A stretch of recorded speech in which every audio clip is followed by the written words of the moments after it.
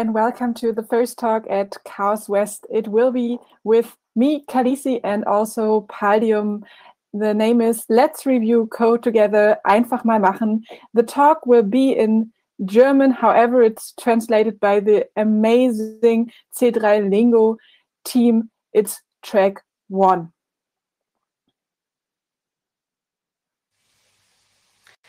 Herzlich willkommen zu unserem Hello and welcome to our talk, Let's Review Code. This talk originated from a Sunday afternoon talk at a time when we actually wanted to do code reviews and we were waiting for other people in the code review group. We were wondering, why are we doing code reviews in our spare time? And why aren't there more people doing this? Wir, das sind ich, Khaleesi. We, that's Khaleesi. I am studying computer science at an applied university. You can also find me in the C3 News Show. Security-Themen. Or some security topics. The zweite Part unseres Speaker-Teams ist Paldium. The second speaker is Paldium. I'm 37 years old, working as a software architect. I have to do a lot with code reviews, of course. And if I'm doing this in my spare time, if I find the time, I'm also doing code reviews, partly in the OpenBSD environment, Linux Infinite, and other stuff. Genau.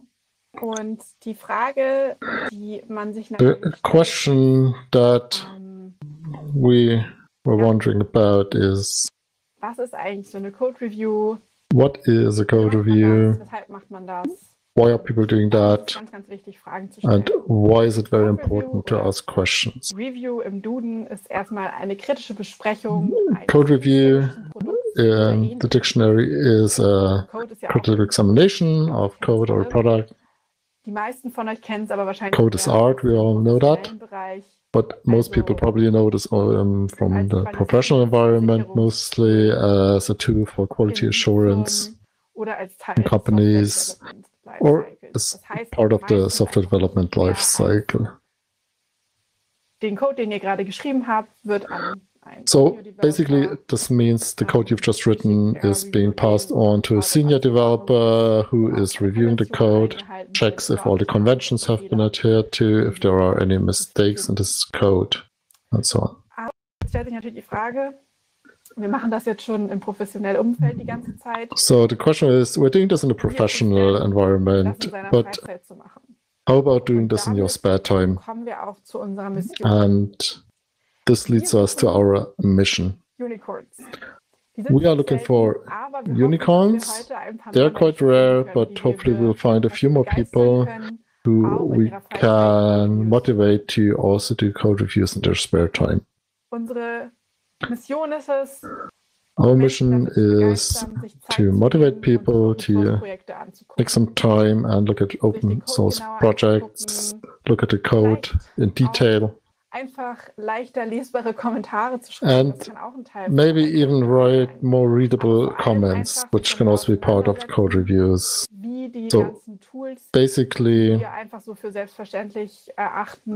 just to look at how the tools work that we take for granted and get a better technical understanding about how they are all put together. Wir haben uns sehr viel damit auseinandergesetzt, was man machen kann, damit mehr Leute machen.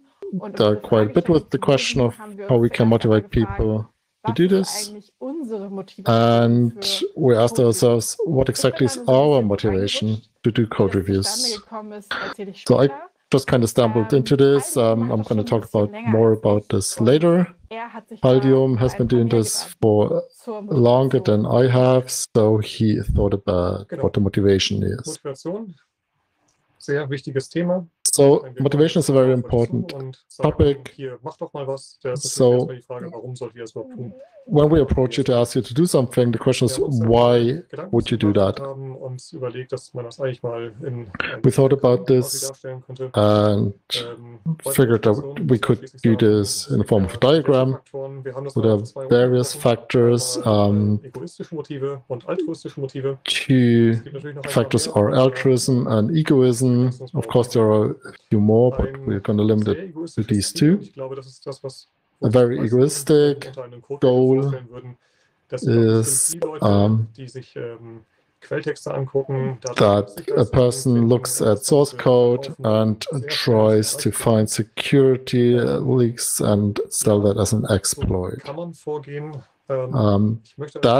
Well, it is one way to approach it, but I just want to disappoint people who do it this way. You can do it, but it's not exactly profitable. If you do it only for monetary reasons, I would not advise this. So it would be better to use things like static code analysis. So how do you, as the reviewer yourself, profit from doing code reviews? So one important factor is that you can increase your own competencies. So when I was still at school, I was interested in programming already. I was able to put together little programs. But at some stage, you are wondering, am I good enough to do this in a professional environment already? So can I write programs who do what they're supposed to do, in my opinion, or is this really high-quality code? Or same in university, I mean, you can pass your semester, but is this really the kind of quality that people out in the real world expect? And I started looking at applications which I'm using myself. So, for instance, like small programs like GAT, how do they work? Basically, you can think about what would you do yourself, but is this really what other people have done? And you're basically building up the competences, how these programs work. I mean, these are small examples, not that relevant in a professional environment, but there are others. Such as the Spring Framework. I mean, surely there are many people using Spring Framework, but how many people really understand this in detail, how it works?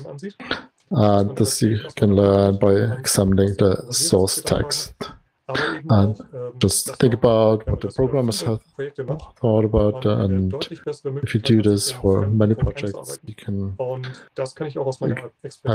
get better at understanding other people's code, and I can confirm this from my own experience. And this really happens in real life quite a lot.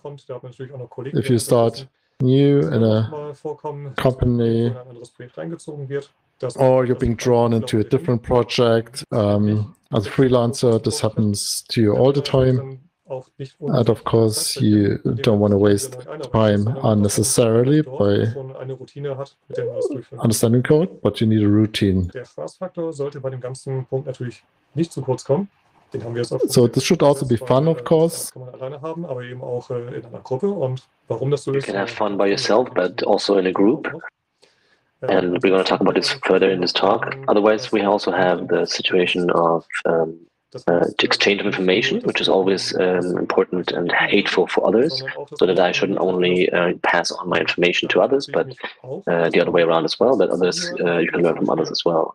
And as a senior developer, you can always also learn from junior developers, because when you're actually very aware of your own code, then you jump over issues or tickets because you never expect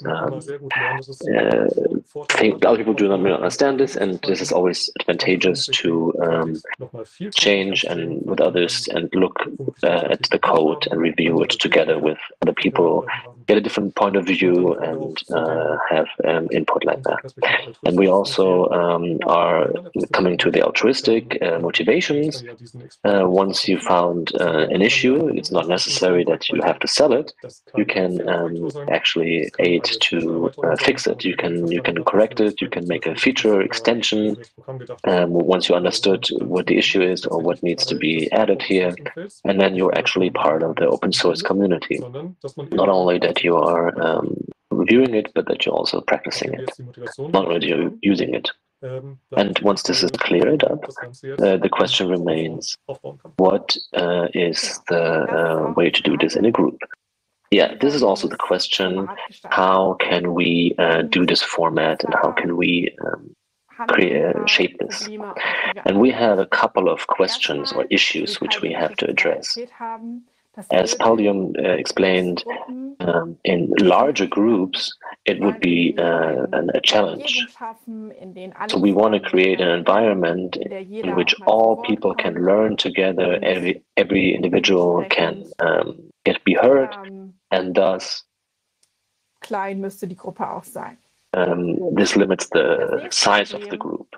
The next issue that we have is we need to enable everybody in the group to come along, to be able to follow. And we looked at a couple of things, and we considered whether it makes sense to make overflow videos and explain how we found these faults, these issues. Our issue was that it always appears that though this is very simple and easy, this very long process that you have, sometimes over several hours, is not really being displayed by doing this. So doing this video format, we decided against that, even though it might be a very sensible way for some people. It might also be that when you see a vulnerability to then create a video like that, because explaining something might help yourself to understand the issue more clearly.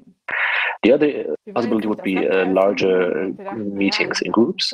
So we don't want to reinvent the wheels. Open source scene and community there's surely some people who already do it this way. And we were right. We found some people. There used to be the OpenBSD Daily, which used to be 1 hour a day in an IRC channel, where he wrote what he is thinking about doing a code review that he's currently doing. And previously, before this talk, we wrote to him and said, "Hey, we're trying to make a talk about this, about the code review group. What do you think would be a sensible format in order to reach a large audience? How can you scale this?" And his answer was, maybe make a Twitch stream where 3 people together in one stream are doing a code review, one after the other, and they explain what is happening and what they're thinking about, what their considerations are. For me personally, this would not be very good for me, because I ignore things when they're very long, and so this follow along a 3-hour video would be tricky for me. But there's other people that are doing code review, for example, Code Reading Club. They had a similar issue. They thought, okay, we do a code reading club. We can't be that many people. They did it in a Zoom session, and then they had the first time had a large group, so they had to limit the participants so that not everybody could partake in every instance. The consequence of this, what is it for us? It is that at the point when we asked ourselves which formats we can use, at that point we had already sort of understood which format would work well for us, and it might work for you as well. So how are we handling this? How does a code review look for us? Code review or the H3 way. The 3H2 is our Capture the Flag group in Hamburg. And in the meantime, we are sitting on for 3 months already doing code reviews. And it all things started when Paldium wrote, "Hey, I'm doing a lot of code reviews in my spare time, and I would like to do this together with other people and maybe explain this to people. Is there anybody interested?" And initially, he did not expect the impact that it had. And now we've been doing it for 3 months. And initially, we had a fixed date in the week. Now we have 2 fixed dates during the week. Most importantly, is to say that our approach and our goal is not to find vulnerabilities. That's also, of course, a goal. But our main aim is to learn how to make a code review, what approach to do, what the methodology should be, which sources we should use, what are the documentations, and where can I find them. And that's why we most often switch the projects which we review. We started with less.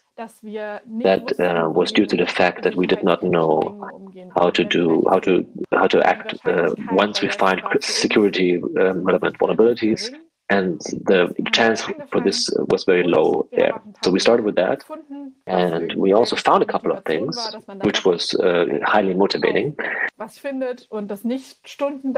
That we actually did find something, and it didn't take hours. And dear Mark Rudeman accepted our change request, and by now we are at OpenSSH. And a further reason why we are changing our project is because not everybody always has time. When you have two meetings a week, it's kind of tricky because you all have a real life and a job. So not at every date and time everybody can be present. So we change around the project so that people who are coming new or spontaneous don't have such a high learning curve. You know this maybe as well. And when you're working into a new code base, it takes a long time, and it also is difficult when you join a group newly to be able to orient yourself. How are we doing it? We meet Thursdays evenings and Sundays afternoon, and Paldium usually brings a project with him. Now it's at 8, before it was less, and then we look at this. And we do this in the way one person is sharing a screen, and we go line by line through the code, we step through it, and the person that's stepping through it is explaining what is happening, and we jump to functions and so on and so forth. And what is important for us is that everybody gets to take part and gets to take a turn, and that we also leave room for everybody to talk, and everybody has a chance to ask questions. I'm still studying, so I don't have the immense programming experience with C. We have people among the group that are very, very experienced and have lots of knowledge about operating system, but we're creating an environment in which every question is okay. And very often, these questions are helping us to discover new things that weren't clear to the others. That in regards to our approach, and we hope that we caught you all and got you hooked, and you can find your own group, start your own group. But maybe you don't know how to do this. How should I approach this? How should I do code review? So Paldium has collected some approaches how one can do this and what is recommended. Yeah, exactly. So one can imagine you're sitting together in a group and decided upon a project, and are happy or are asking oneself what we're going to do first. The project can be 10,000 or 100,000 or with some kernels even more lines of code, which might be sort of off-putting, especially as a beginner. How you're going to approach this when you don't have a developer who can explain this, it might be even more difficult. So even in our group, we have experience with different approaches to this. One would be, it might sound strange, but it's actually working quite well, is you sort the file and you go alphabetically through the files. Or you can sort them by size, file size, and go them by size, and step through them by size. It just has the advantage that you're going to be thrown into it somewhere along the line, and you have no understanding what is happening at that point of. And this is the large benefit of this approach. You don't know where you are, you only have the code, and you have to, from that code, deduct what or work upon what is happening. And this has the advantage that you're not being biased by what you imagine or believe the code is doing, but you actually have to read the code and understand what it's doing. And by doing this, you find discrepancies quite quickly. So you look at the code, you imagine what it's, you try to understand it, and when what you see is not what you expect the code to do, then you find the issue. So if you have functions that are not doing what they're supposed to be doing, or edge cases where a huge value can be entered to a function, or a very small value, which might not work for the way it is written. And this would mean that from that point, you would have to think, how can I reach this function which I just found? So it means to tag along and think, how do I have to execute the software in order, or a library? What do I have to do, what edge cases in order to come to this very function? And in this way, I have the possibility to find out. A different approach would be that I look at the entrance point of the program, such as the main function, and based on this, I can then think about, so for instance, I'm calling cat with a file, and think about what is the code path. So I step through the debugger, step by step, thinking about what's happening, what could happen, and then I can try thinking about what would happen if I'm doing something different at a certain place, whatever you can imagine, or what happens if I concatenate a pipe. So these are things, if I take that approach, that I will never reach any dead code. So there's no point in jumping into any method which I can't reach, and that way you would not see methods that aren't being used at all. Another thing that might happen in both approaches is that you find something which has not been programmed correctly. So you find a bug, and you can think about, is this the only part which has been used in this way? And I can start looking for the same pattern in other programs. So this approach has been taken in the OpenBSD project. So as soon as a bug was found, the entire code base was examined to see if this bug occurred elsewhere. This has led to some new ideas, such as rcopy and so on. So you could also look at the history of a file to find out what was fixed in the past, get an understanding of the bugs that happened in the past, and to see if they might occur in other projects as well. The other thing that we want to give you in this talk, the idea is to look at the specifications. So for instance, of an audio format or an archiving program, to see how is this application meant to work, what is the basic idea behind it, so that we can see if all the applications that I'm using have thought about all the different points and put them down at the specifications. For instance, they might be written in an ambiguous way and leave room for interpretation, and it might miss certain points, and then the program can be compared to other programs that run into the same situation to see how the other programs are dealing with it. If you imagine that you found a place, a spot in the code which you assume or you assume to have an issue, it would be good to do a proof of concept, a so-called POC. This means you have to look, how do I have to run or call the program or the library in order to reproduce this error. So this is good for beginners or even experienced people to really be ensure that what you just found is an issue. And with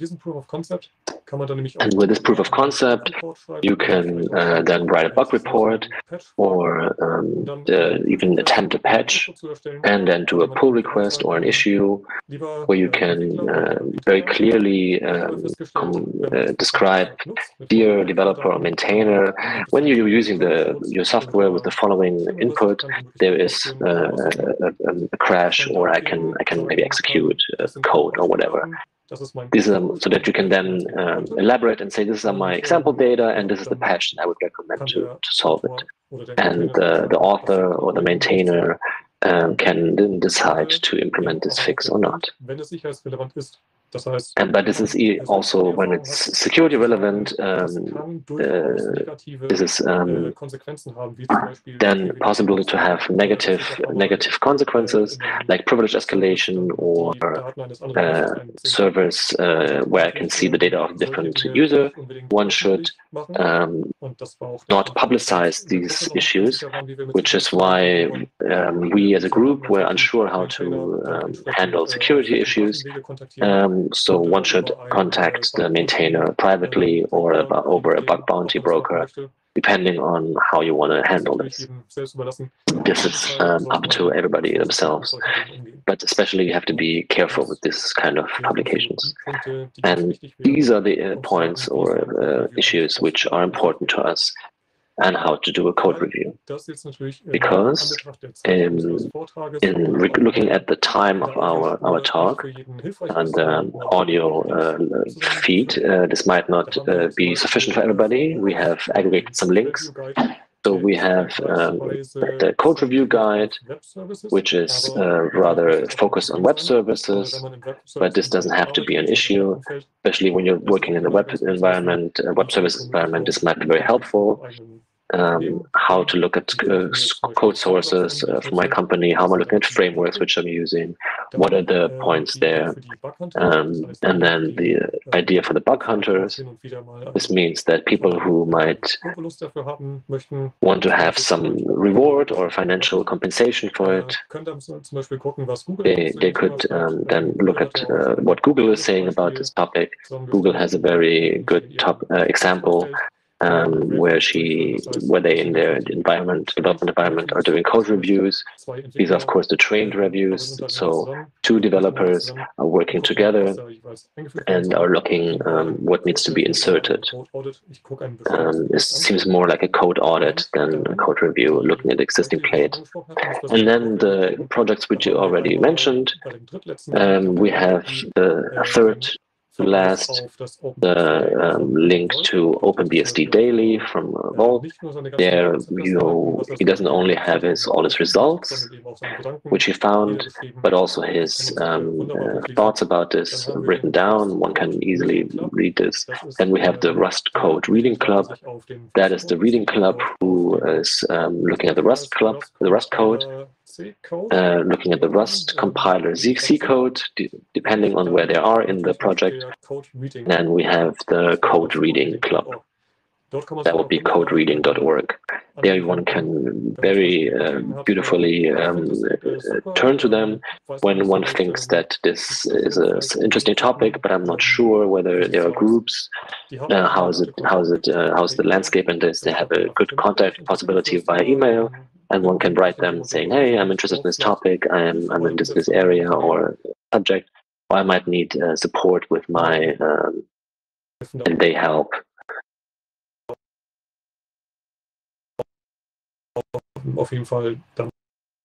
Definitely, and support one in a good sense.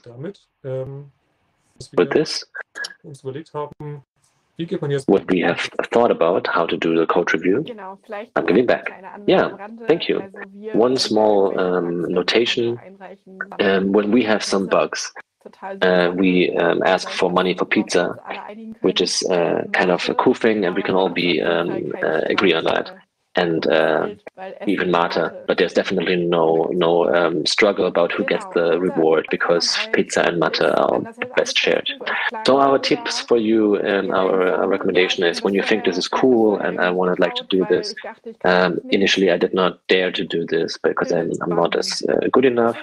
Make groups, get together, look for other people in your environment. Maybe there are other people that you feel comfortable with, that you want to start a project like this. This might be in your hackerspace, in your university. Maybe you tweet about it and find people that you can do this. Then, very important, in order to pull it, to follow through, find a recurrent date and time. Because if you have full schedules or things happen unexpectedly, it is more easily consistent when you have a fixed slot for this time slot. Then, not so trivial, agree on a programming language. Can be a programming language that you know very well. It is definitely sensible to have someone that is very versed in this programming language, because otherwise you might not be able to see certain things. And when questions arise, you might you often need someone to talk about this. That is a crucial point. When I'm making a code review group at my university, for example, we're doing all of our education with Java, then I would probably found a group that is reviewing Java, because the chance of finding people that can proliferate in Java is quite large. And when people want to join that are not so versed in programming or coding, then could aid them and support them. So always crucial to look at other people, let them read the code, let them ask questions. If they don't know something, this is a non-issue. It's just important that they learn it. Then look for a cool project. You can do this with different motivations. You can maybe say that you're using certain software like Git. So I'm looking at the code of Git because I know how the tool works. So I'm trying to understand how the code works. Or you can say, well, we want to be motivated. I'm going to look for a tool that has some issues, or where I can find certain things in order to stay up with it.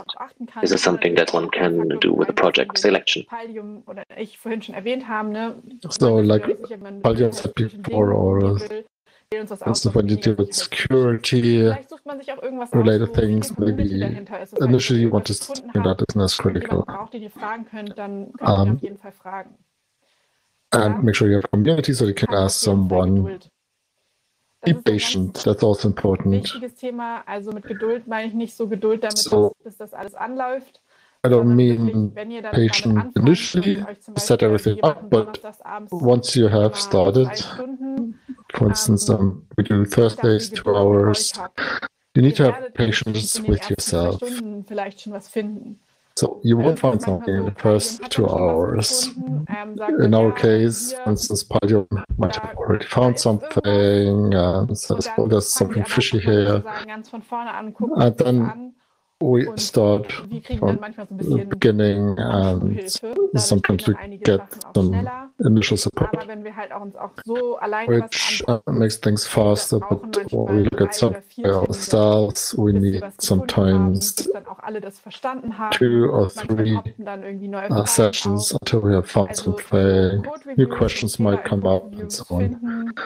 So code reviews and finding bugs is not something where you find something and finish it after 1 hour of a video call, but it takes effort. You need to create a proof of concept, and then you find something else, or you might find a bug somewhere. So make the effort to es nicht so viel Aufwand ist, think wie about man it, das lösen kann. how this Gerade in problem be solved. Open-Source-Projekten sind es nicht so viele Menschen, auf deren Rücken das getragen wird. Open source projects, there aren't that many people who carry the weight, and they will gladly accept the fix if you can provide one. Fragt im Zweifelsfall nach, wenn in eurer Gruppe niemanden habt. When in doubt, then you should ask. So maybe someone in a group knows someone who knows someone if you are unsure. And there's no problem. I mean, it's no issue if you have to ask questions. In my opinion, there's always someone somewhere who can answer or explain the problem, but make sure you have the question clearly stated. And finally, be excellent to each other. Everyone should be confident. Das heißt, es wird irgendwie and that means no one's being made fun of. And you shouldn't say, how come you don't know this, or something similar, because this might lead to people just dropping off, not coming back, and they won't learn anything. It's important that we all do this, and if you really want to do this, then you should have the opportunity to do these code reviews. In my opinion, my experience, this really helps a lot in my understanding of how software works. Instead of just creating code that helps you think about other people's code.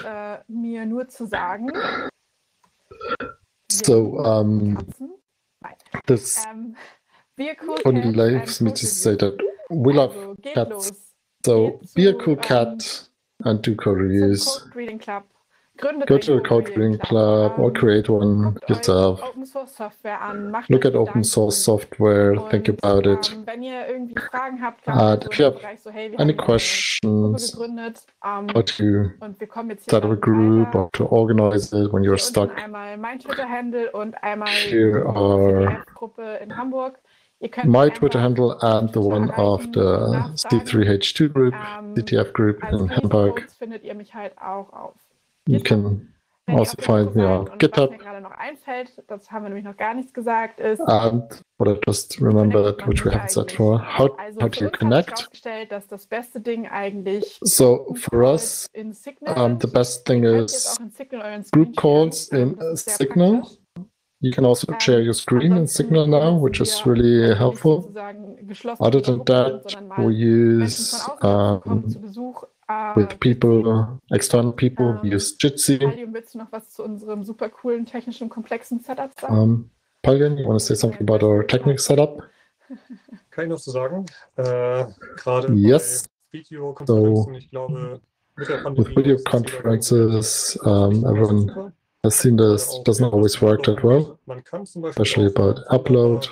Wenn denn die Uploadrate so ist. Zum Beispiel this could be an issue where the upload bandwidth is not that much, so you can connect to the server, create a session there, and share the terminal with everyone.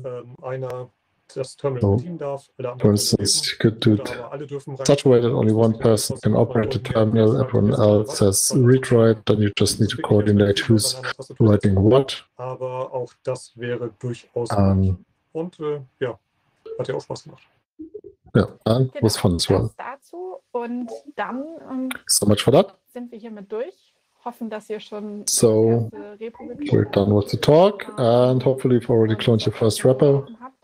And I'll just open it in your console. And now we're looking forward to questions in our Q&A session.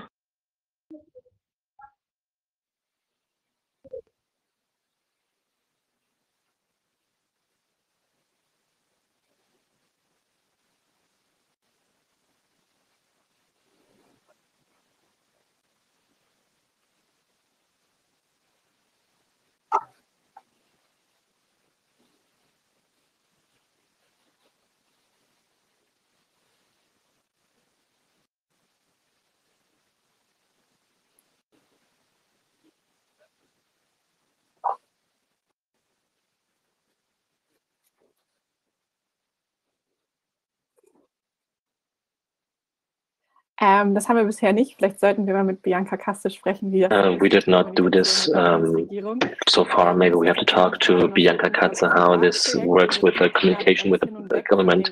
Because our private projects, in a way, we are very taken aback by all the reaction. So maybe we can find a small code review movement together.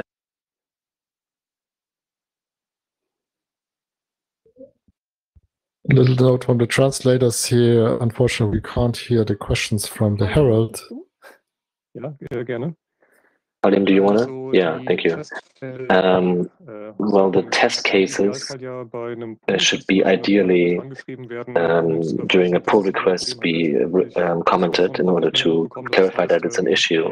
It happened to me quite a lot that people replied, "Oh, thank you for the corrections, but can you supply a test case?" So one should provide this if possible, and then hope for the maintainer to support one, because there's many frameworks where it's difficult.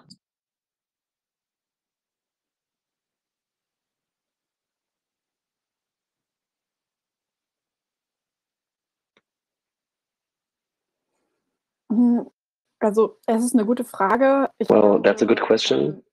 I think it's the same as when one is doing scientific papers and has to learn how to do that. It's always helpful to read a lot of code from others in order to get a feeling for how to solve problems. But one does not cannot avoid to find your own projects and program itself, because you only get better in programming when actually doing programming. So that's the way I handle this. Maybe Paldium has a diverging opinion. Well, the reviews all help a lot in order to get a sort of fine-grained finalization. So if I look at the project's history to understand why they chose certain changes and when did the changes happen. So I would suggest that once the basics are understood, with the code review, one can improve. Just doing review in order to learn, I wouldn't recommend.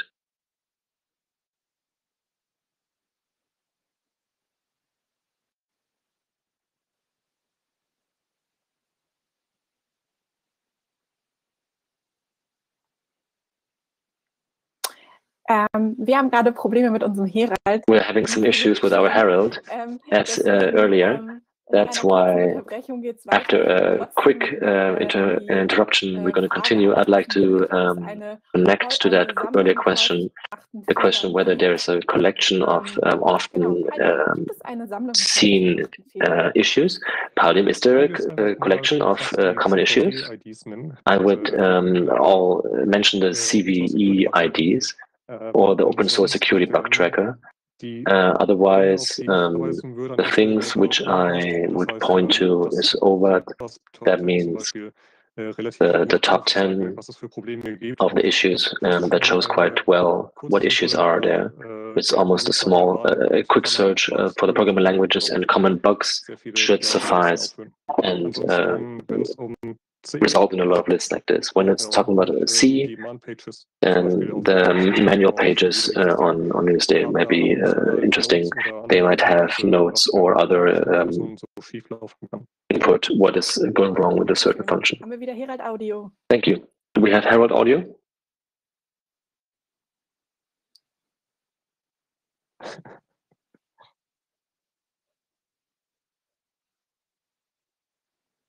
Die haben wir bisher tatsächlich ignoriert. With those we have ignored so far. Maybe we should add them.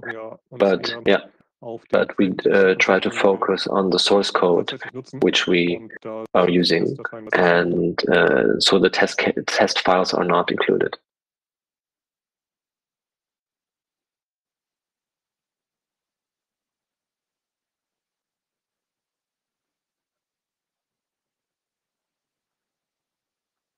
Wir haben immer noch Audioprobleme mit uns. We still have audio issues with our Herald. One moment, please. Die Frage war, wenn der gleiche The question was, when the same issue, the same error is done again in another project, So, for example, if I'm using the wrong function, but how can I do it when I found an issue which violates programming principle, which I cannot find across all the files with Control F, Command F? I'm thinking whether we had one issue like that. Do we have one like that, Paljum? I have seen a project in Google Open Source, which is being used. I forgot the name, but what I can recommend is it's almost the Control F codesearch.debian.net is a website from the Debian project where you can search across all source codes and use regex in order to look for things. And I would recommend using that. Examples until our Herald has audio again would be in C, fget, so line by line, read in. As soon as you have that line, you can look at the next line after that, and then you're probably going to find something. So it's still a bit of work.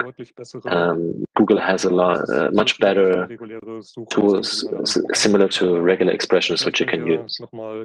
But maybe I can link that or tweet that. Yeah, I can tweet that on my Twitter account. You can find that there. Is our Herald now back with audio? We're trying it again. Yeah. Okay. Yeah. Are you working when doing the code reviews? I'm not sure I understand the question. I try to answer the way I understood it. What we in our group do is not writing open source software. So we merely look at open source software and review it. And of course, when we find something, we write a fix for it and a proof of concept. And we create a pull request corresponding. Of course, before we do the pull request, we look at it in the group. But I would not wouldn't call that review. Review, we're doing this when the maintainer is not allowing the pull request, and we sometimes rewrite it.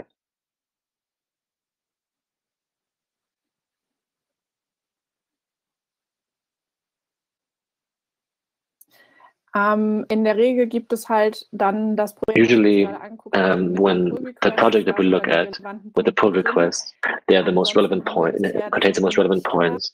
Otherwise, we have not done this. And if people are interested in this, we can consider this.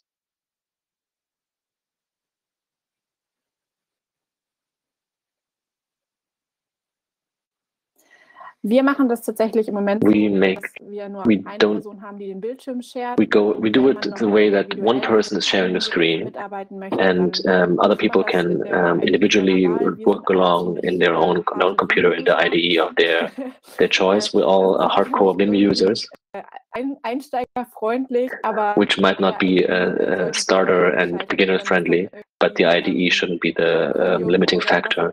And when it's Codium or whatever, and you prefer that, then you can also do that. I would like to add one point there. The same environment I would prefer when it's possibly mostly various and different IDEs, because many issues happen on 32 or 64-bit. They might only run when certain libraries are in use. So the more diverse, then it should be. Then that helps. It might make the communication a bit more difficult, but it enables a lot of much better proof of concept or test production. Ich würde jetzt sagen, einfach mal machen. I would simply do that. I would say, go ahead and actually do it. I'm actually insisting that people have to do it in the work environment. It aids a lot. Whoever was inspired by the talk, in order to do the code review, will realize how much work it is to go into the different styles of the projects. And if that would all be the same, that would make it much simpler. Ja, eigentlich schon. Das ist yeah. lustig. Also actually, yeah, it's true. It's always it's funny, especially C-style conventions when it is pre-Chernobyl code, as Paljum often says. uns auch ganz wichtig und manchmal ist es auch then that is also important for us, and it's very, very confusing for us to get into that mindset and then to also write the fixes in the correct style.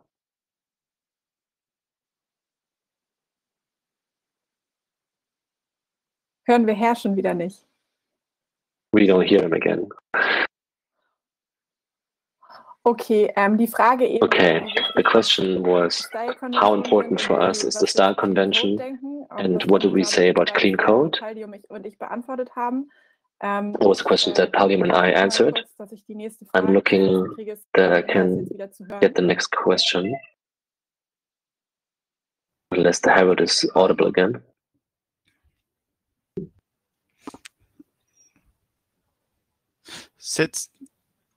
Ich hoffe, man kann mich wieder hören. Setzt die Tools zur Code-Analyse ein. We're using tools for code analysis.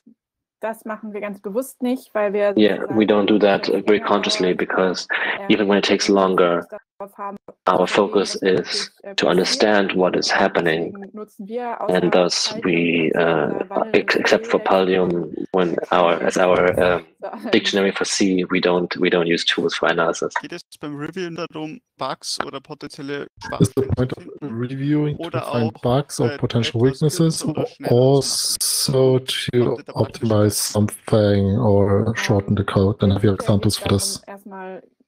In principle, our goal is to find mistakes and bugs, but when one finds something that could be more efficient, we fix that often as well. I'm not actually, no example comes to mind. I need to look into my pull request history, unless you have some example, Palium. I actually don't. If it's regarding fixing bugs or performance optimization, in both cases it would be important to point out and prove that the issue is actually impacting the performance.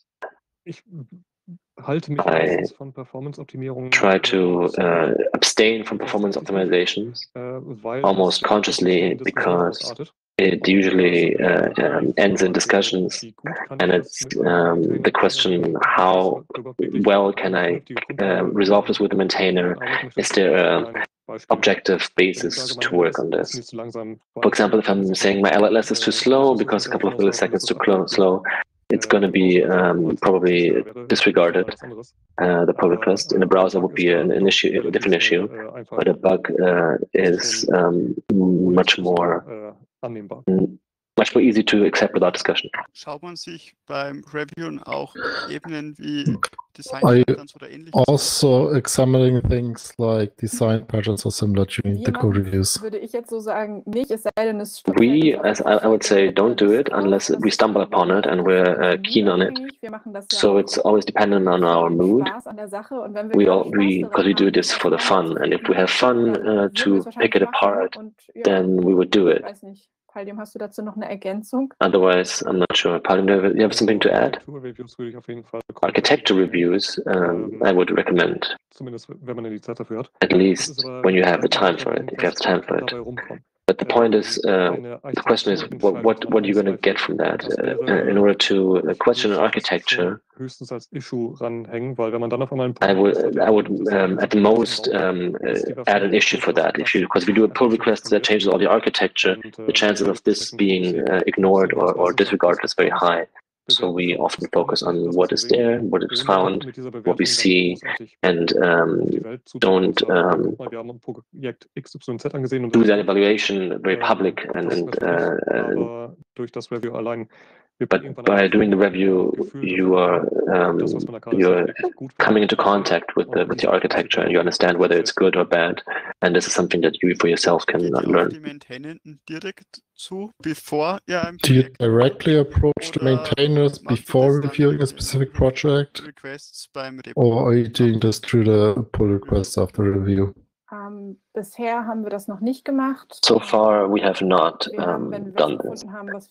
When we found something which we found critical, we contacted the maintainers directly before we made public comments about this.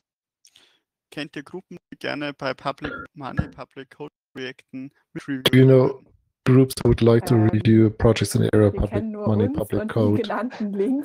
We only know ourselves and the aforementioned links. Ich glaube, mehr kann ich da gerade nichts zu sagen. I think I cannot say more regarding this right now. Anything else we need to talk in the group and come back? Danke. Wir haben leider nicht alle Fragen. Thanks a lot.